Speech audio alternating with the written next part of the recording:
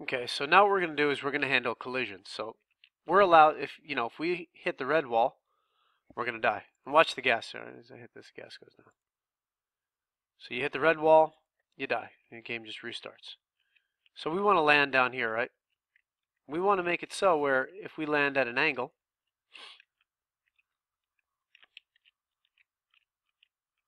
right? Let's say we land like this, you die. If you don't land at an angle,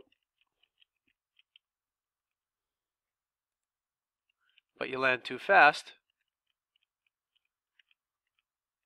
let's go ahead and do that.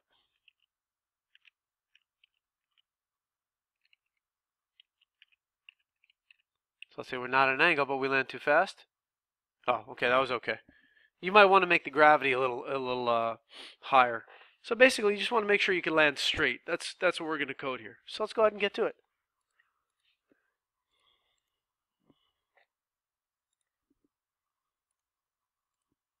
All right. So we left off where we did the game loop. So our game loop is done, which is great. This whole thing is done. And if you look at it, you should tell me basically what each section could do. You should know what this does. You should know what these things are doing. You should know what this means, keys down. So we'll go through all that, but you should have known that. Okay, so first thing we're going to do is check collision. So you'll notice in the end of the game loop here, before the if statement's over, you go to move the ball and then collision. Let's actually do the move the ball first. This is what's going to make the rocket move. So that's pretty important, I think. Okay. So this is it. Let me explain what's going on. You're going to put gravity plus s speed y into s speed y. S speed y is going to be the vertical or horizontal position of the ship, of the rocket. You're going to put s speed x plus s rocket x into s rocket x.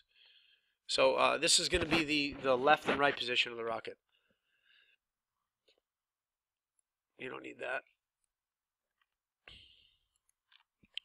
Put s speed y plus s rocket y into s rocket y. So this is just basically making sure that we get the proper s speed y and s speed x. We add it to our current rocket x. You could just basically say add s speed x to rocket x, s rocket x, and add s speed y to s rocket y. We do the same thing. This is just changing the s rocket x and y. Now why do we do that? You set the loc of image rocket image to s rocket x, s rocket y. S rocket x and s rocket y represent the x and y position of the location of our rocket. So the loc is broken up into an x and y position, and in our case the x and y position is s rocket x and s rocket y. If s speed y is greater than 1.5 then, so this will allow me, or won't allow me I should say, to fall faster than 1.5.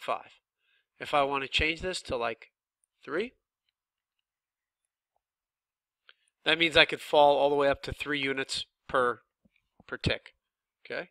So again, this is a limiter. This is similar to what we did up top with the negative value, which was, well, I'll do it later. If the left of image rocket image is greater than 680, so what this is doing is wrapping the ship around the screen. So you're saying if the rocket image is greater than 680, which just happens to be our room width, you're putting 0 into the rocket x. So let me show you what this is doing. I'll just give you a quick example. So let's say I play it, right, and I do this. Whoop. See, it wraps. It also wraps the other way. See that?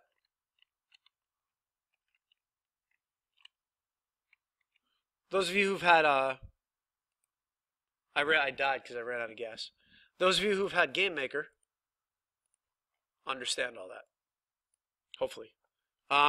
So again, this is just wrapping from right to left, this area here, right? And this one here, the else if it's less than 3, that you could put less than 0. It doesn't really matter. I just put 3. It looked better like that. This is wrapping from left to right. So this is going off the left side of the screen and entering the right. So just know that these lines down here, this if statement, from here to here is taking care of the horizontal wrapping. We don't have vertical wrapping, obviously. So that's all there is to it. Know that S rocket X and S rocket Y are the location of our rocket, and that S speed X and S speed Y are changing S rocket X and X rocket Y. And gravity is always constantly being added to S speed Y every time. So that means we constantly have this downward function force. If I were to delete this, boop, my ship would no longer fall. It would just stay there. So that's why that's really important to do that. Yeah, that's it. That's all there is for the movement. And let's go ahead and do the collisions. Okay, so we called two things. We called move the ball. You should actually call this move the rocket. I'm just being silly. And collision. So let's look at the collision. This is called a function, an intersect function. Basically what you're saying is if rocket image and the ground image is the green one. So if you're looking at the name, that's the ground image. If they intersect, if their pixels are overlapping, put stop in a moving rocket, so it doesn't move anymore. If speed y is greater than 5, you die. We should probably say something like greater than like 1.5, something like that. Or maybe even greater than, make it difficult, greater than like 1. Then you die. So you have to be going really slow in your landing. If you go too fast, you'll die. Then ask, I just said ask, you die. This is just letting the user know they died. That's all there is to it. And then we called the reset values function. Else, if the angle is greater than 4 or less than -4, that means we're 4 degrees off. So if you're looking at, if we land, like let's say this is our ship, and we land and we're like that, you die. And we land like that, you die. It's a small, pretty small margin. You have a total of 8 degrees. You really want to try to land where your ship is straight like this. If you're like that, and you land, even if you're going the right speed, so we're dropping, boop, boop, boop, boop, boop.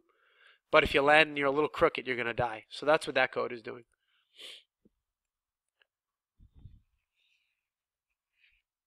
Where are we? Okay, that's what this is doing right here.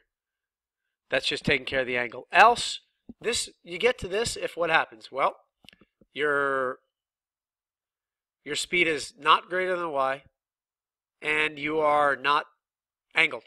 So that means you're falling really slow and you're straight. So if you're falling really slow and you're less than -4 and 4, you landed properly. Good job. And then down here you could reset the values.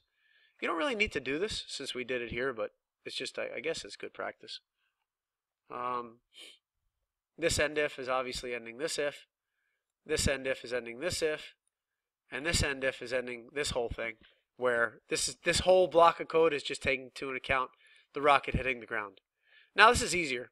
If the rocket hits the bad wall, you just you could say like, we just restarted the game. You could say you die or something, but that's all that's doing. I have one for each bad wall. Each object that you have to make it intersect. So if you have 10 walls, you'll have to unfortunately make 10 of these, which is sort of annoying, but whatever. It is what it is. And that's, let's see, I think that's it. We have our reset and our start values, our move the ball, should be called move the rocket. You have your collision, you have your game loop, you know what everything does here. You have your gameplay. Yep. And that's it.